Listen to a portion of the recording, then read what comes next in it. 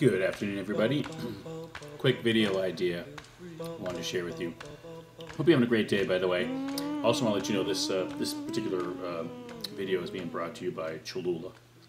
There's Mama Cholula right there. A very underappreciated woman, I must say.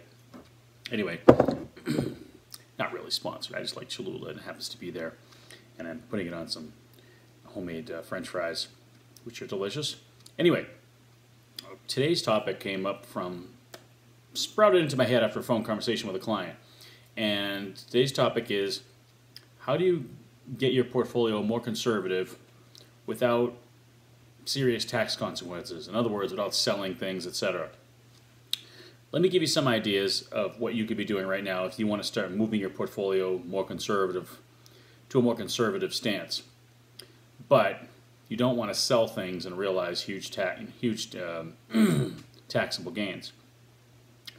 I'll give you some ideas and then a little bit of reflection. Number one, don't buy anything new. So in other words, if you have, let's say you have a $100,000 portfolio, $90,000 is invested, $10,000 is in cash.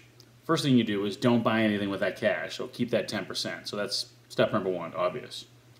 Step number two is, if you are saving money and adding to your accounts every month, add to cash, don't add to investments. So over a period of time, let's just say you are saving $1,000 a month. Over the course of the next 10 months, you'll add $10,000 and you'll have $20,000 in cash. So that's step number two. All right, step number three, all right, is if you get any losers in your portfolio or anything that is just not appropriate anymore, etc., maybe showing a loss where you can claim a taxable loss, sell those.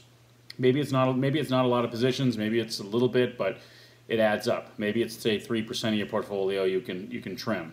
Great. Well, now you're going from 10 to 13% in conservative, and then while you're adding cash, it's step number two.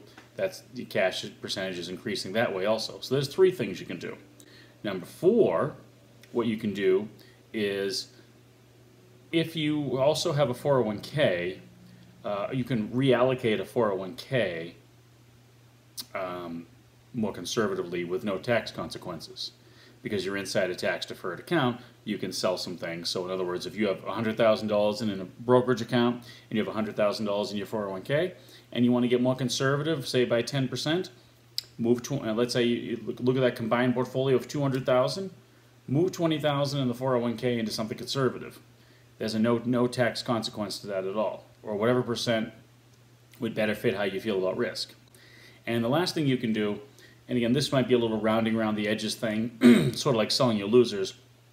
If you have any holdings that have just spiked up to well beyond reasonable valuation, you own one of these marijuana stocks that shot up or something, trim a little bit off. Now, that's a little bit of a tax consequence, so sometimes with certain things like that, fleeting stories, etc., it's better to pay the taxes than to lose all the money, but that's an aside. I'm talking about, say a regular holding.